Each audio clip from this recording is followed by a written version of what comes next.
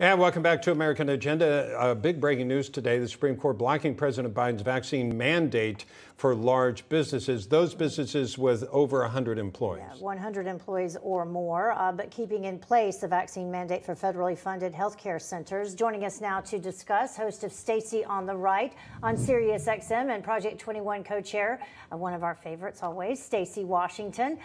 Stacey, thank you very much for joining us, and your thoughts on these two different opinions handed down by the Supreme Court today.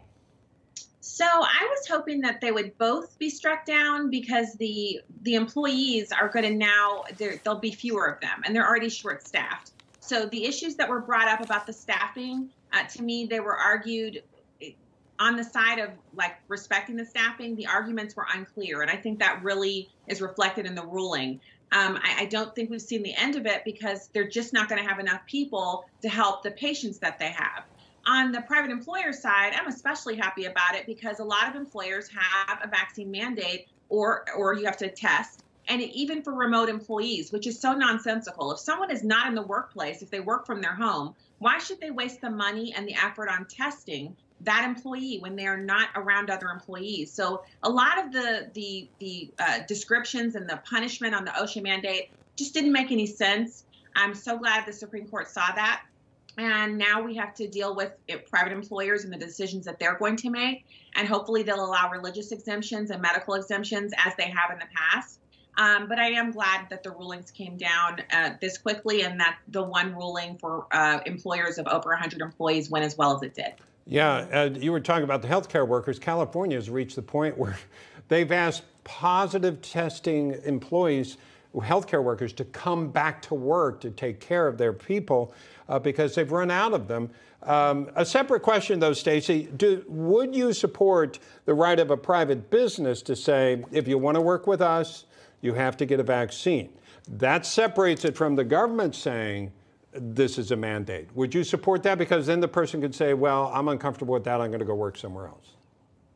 So I actually don't support that. What I support is if an employer has a mandate, right? If they're saying we want people to get vaccinated, then they also have to say, I'm requiring you to get vaccinated. So you know what, Stacey, if you take this shot against your will, really, because I'm saying you have to have it to keep your job, then I will also cover your medical expenses, and I will ensure that the same amount of money that I'm paying you now, you have that for an extended period of time as you recover from Bell's palsy or anything else that might happen to you as a result of you taking the vaccine. And if you should die unexpectedly from myocarditis, drop dead from a heart attack after taking the vaccine, then we're going to pay your family X amount of dollars because we're the precipitating cause of this event in your life. So it's that serious. We've had over 18,000 vaccine-related deaths in this country, and usually vaccine-related deaths that are reported to VAERS represent 1%. 1% reported. So if 1% are reported and it's 18,000, then extrapolate that out to the true number of Americans who have possibly died as a result of taking this shot. So I take it very seriously. The amount of money that I earn assists my husband and I with putting our kids in college, paying the mortgage on my cute house, putting boots on my feet, getting our dog to the groomer, paying all of our bills.